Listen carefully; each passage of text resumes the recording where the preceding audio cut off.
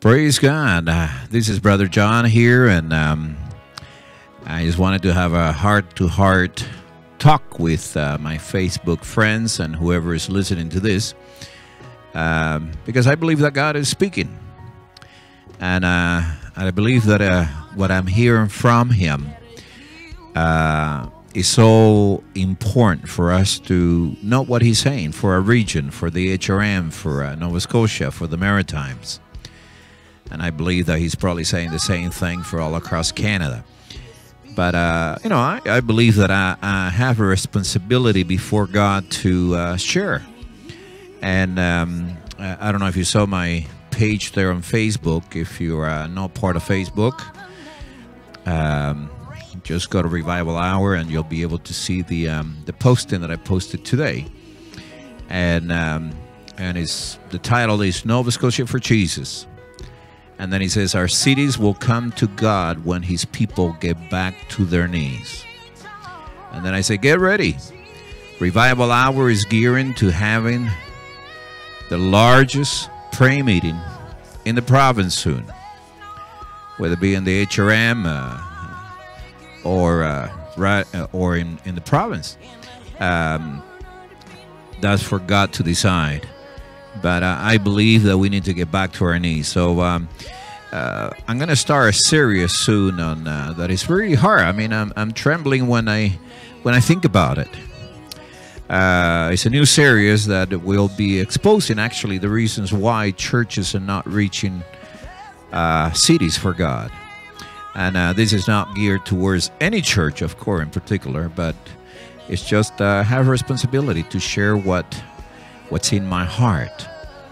And when I say exposing, we'll be talking about the problems, the distractions that we have, the lukewarmness, which I've been talking actually in the past year about these things. But I feel a responsibility before God to talk about these things, because we need to reach our cities. And we don't see that. I was just talking to a fellow from Teen Challenge, a friend of mine from Ontario, that he's very involved, and he says, Canada is one of the countries, the worst countries, that are not really reaching the lost for God. And I can relate that, because in our region we don't see a lot of that. We don't see a lot of discipleship. Doesn't matter if people get saved. Do people stay at our churches? Do we disciple them? Jesus says, go and make disciples of all nations. So there is a lot that we're not doing, and I'm just looking at it, and it says, God, something needs to happen. And as I was recording the other day, and I came out of that recording for the radio, as I was driving, the Lord dropped a bomb in my heart, a scripture. And I believe that's what started it all. And He says, that the Lord added to their churches daily. Daily. Imagine that. That's scriptural. So the thing is this, are we adding, or are we allowing the Lord to add to our churches daily? New converts, new Christians. Are we discipling them? And it was just like a bomb, and I says, God, we're not reaching our cities for You. And so, I'm going to be talking about leadership. I'm going to be talking about pastors. I'm going to be, from experience, where we can be sidetracked, or we can be off focus. Because, one of the things that I was thinking about recently, and is the scripture that it says, in Ephesians chapter 5, that pastors and prophets and all of that, the fivefold ministries, is to equip the church for ministry. So that means that the duty of our pastors, we don't expect pastors to do that. But what the Word of God says, that they are there to equip the church for the work of the ministry. So that means that they ought to be equipping us in what?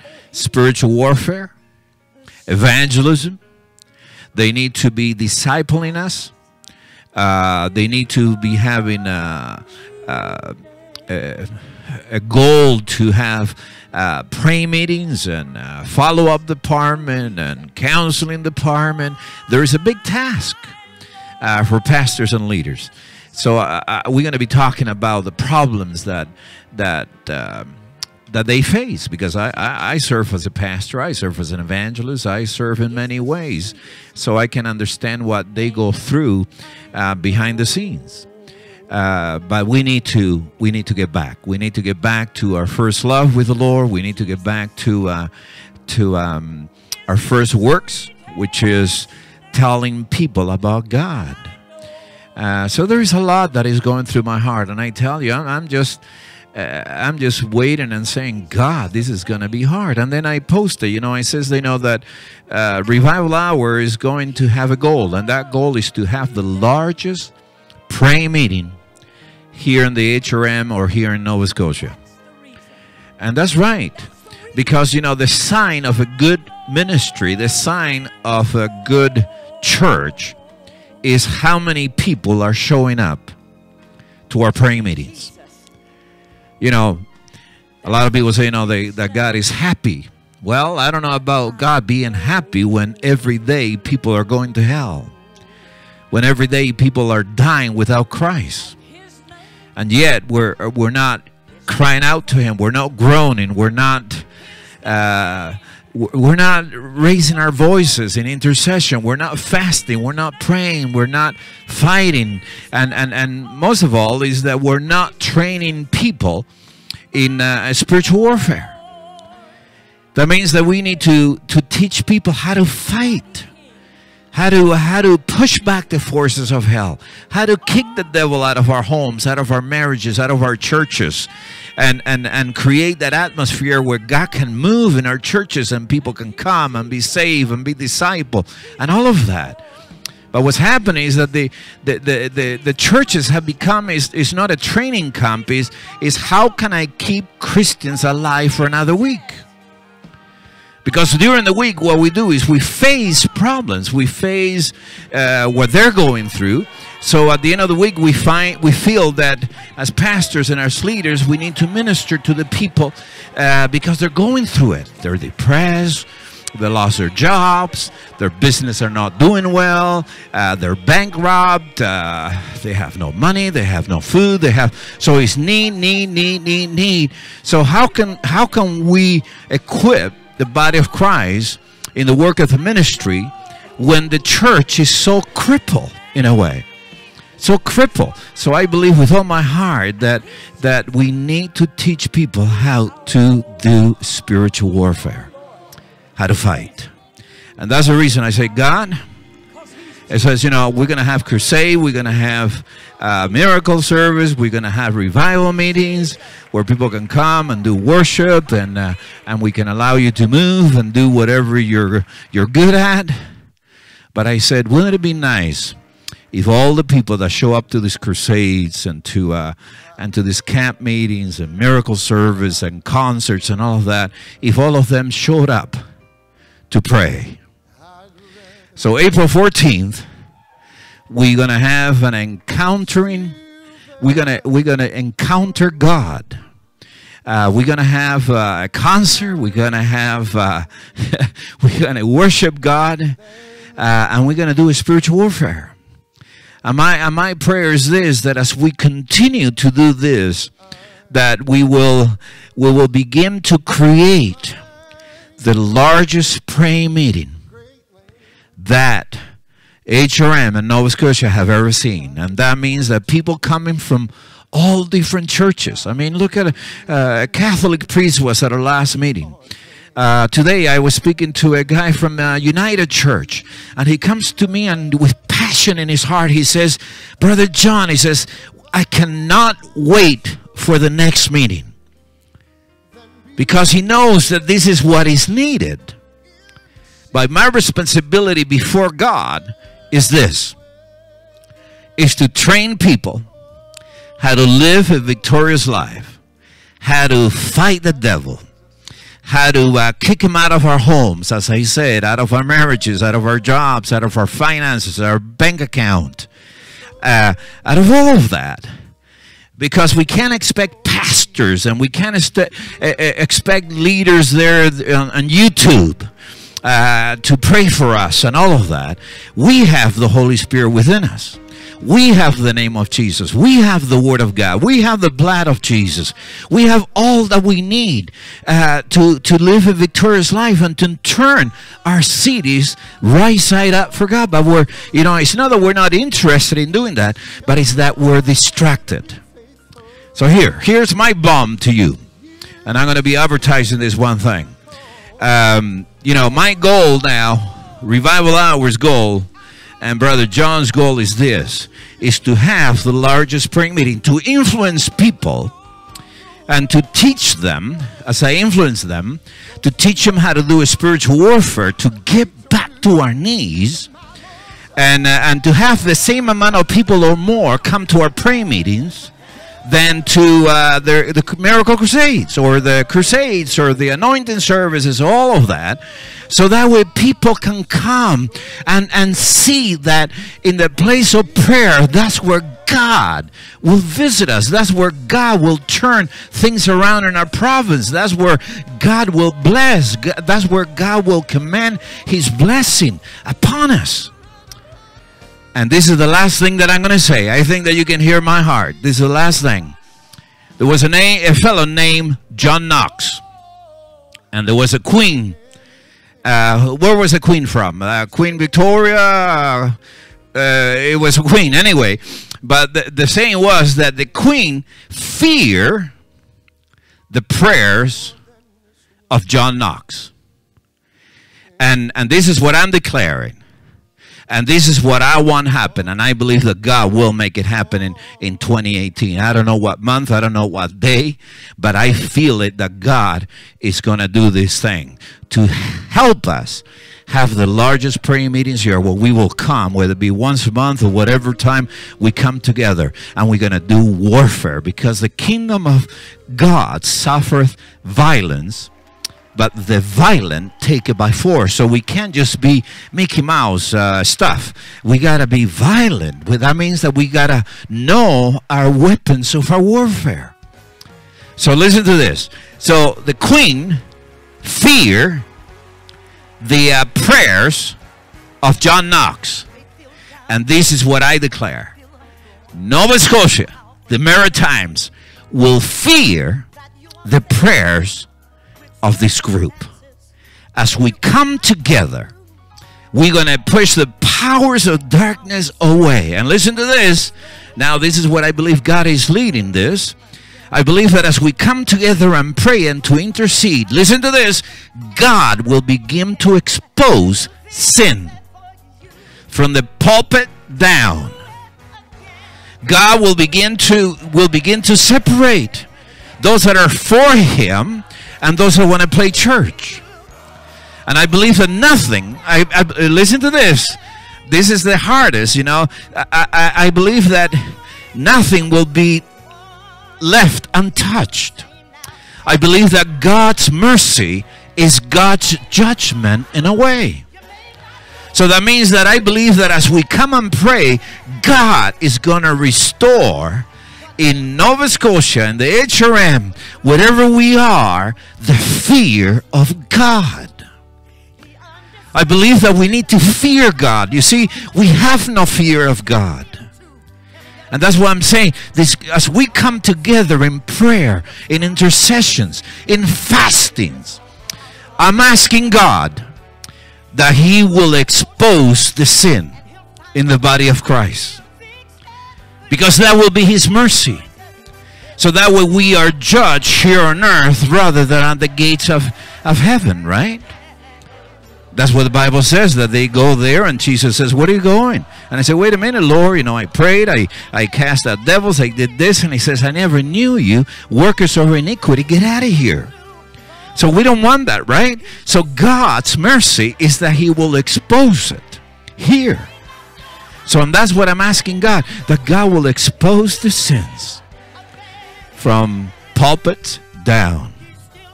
And if anybody, listen to this, if anybody comes against the work of God, that God will remove that. Whether it be a person, whether it be an organization, whether it be whatever, I believe that it's time for us to fear the Lord and to make sure that we do things God's way. God never saved us to do it our way. The Bible clearly says that when He saved us, He purchased us with His blood. We are no longer our own. Our bodies are the temple of the Holy Spirit. Now our path is the path that He has in store for us. So the path that He has in store for us is to fulfill His will here on earth. Thy will be done on earth as it is in heaven. Isn't that what we pray? So I believe with all my heart, and you know, I tremble when I think about this. I mean, I haven't even started the series, but I know where this is going to go. And that's the reason that I'm doing a heart-to-heart. And it's really hard for me to do this because the very few friends that I have, I might lose. But I don't believe that. I don't believe that I'm going to lose friends. I believe that there is people of God in churches today that are crying out for the truth. That they want to see the fear of God restored to the church. Because that's our protection. Fear in Him.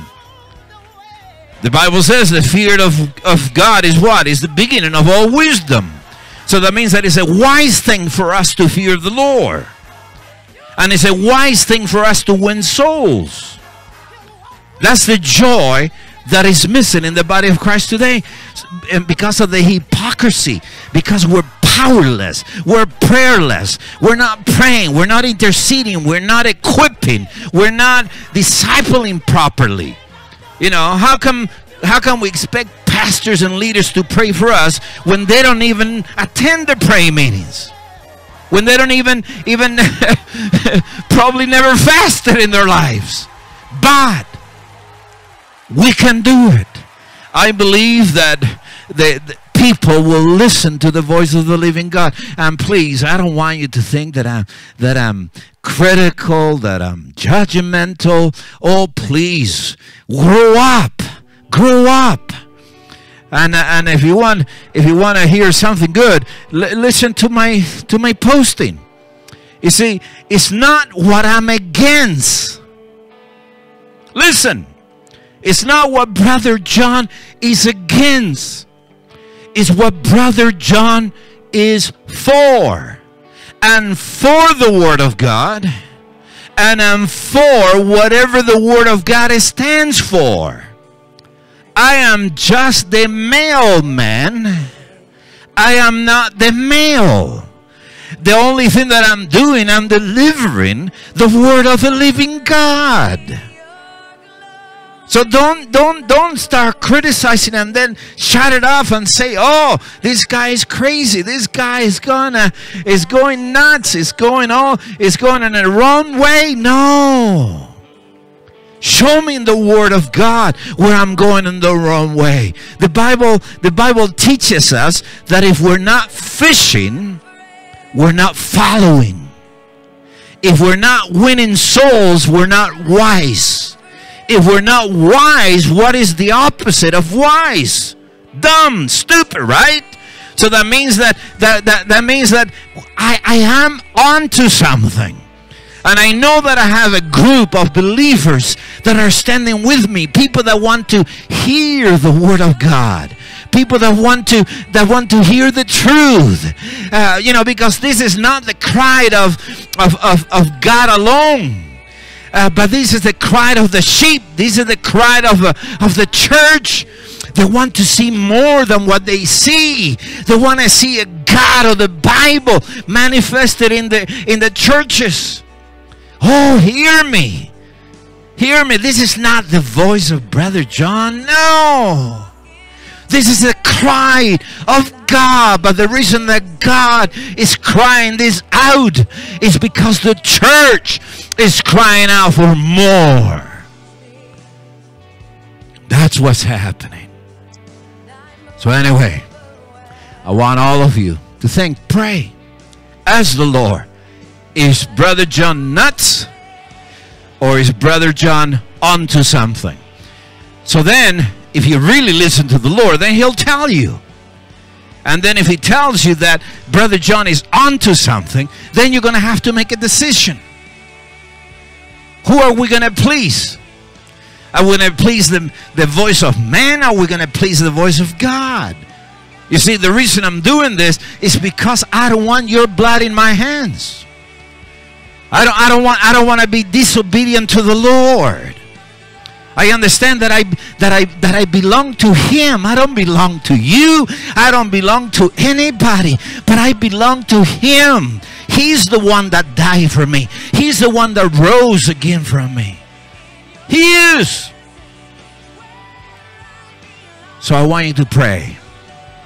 And I want you, if you believe that what I'm saying is correct, if you believe that what I'm saying comes from the heart of God, and actually it comes from the heart of the church, if you believe that, I want us to start coming together, not to listen to me.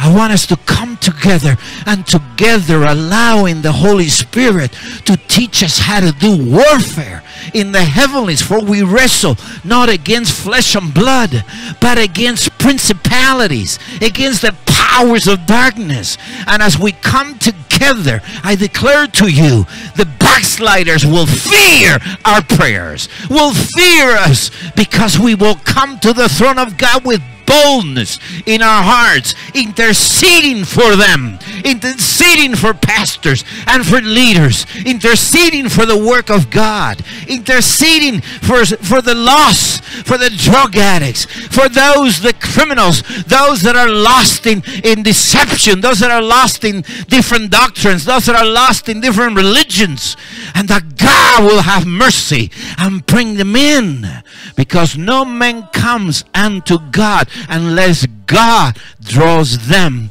unto Him. But God cannot bring them to our churches. And remember, I'm not picking on any church. I'm talking generally. I'm not picking on any. But the reason that God is not fishing now is because the church needs to be fished first. The church of the Lord Jesus Christ, they must repent. They must come back to their first love. They must come back to their first works. We got to let the sin, we got to let the backslidden hearts out of our lives and get right with God, so that He may have first mercy. The Bible says that judgment begins in the house of God. That's where judgment begins. So how can God save a dying world when the church is in a place of backsliding? Oh, come on, hear me. Hear me. God is onto something. And that is the mercies of God for the HRM. That's the mercy of God for Nova Scotia, for the Maritimes. That's the mercies of God for Canada. So whatever you may be, whatever you hear in this message, that's the mercies of God. Let's get back to God. And just like the song says, though none go with me, I will still follow Him. I will still be sold out to Him. I will still pray. I will still attend the prayer meetings. I will still share the gospel with others. I will still be available to God, for the laborers are few. Oh, saints, let's hear the voice of God in this hour. So yes, I believe with all my heart that there are people out there. There are people that are listening to me that say, yes, Brother John, I'm standing with you, and I want you to write me, and we're going to create the largest knockout prayer meeting here in the HRM that Nova Scotia have never seen. And I tell you, I'm asking God. You say, no, Brother John, don't do that. Oh, yes, I am. That God will expose the sin within the church. Whether it be sin in my life, whether it be sin in your life, whether it be sins in the pulpit, whether it be sins in the leadership of our churches, that God will deal, because that's the mercy of God. If God deals with us here on earth, then we have time to repent. We have time to say, God, forgive us. God, restore us. God, renew us. God, refresh us. God can do that. But if we continue in our backsliding, way. And if we die in our sin. We die without the fear of God. So I believe with all my heart that God will restore. God will have mercy upon us. Anyway, so let's create the largest prayer meeting that HRM or Nova Scotia have ever seen.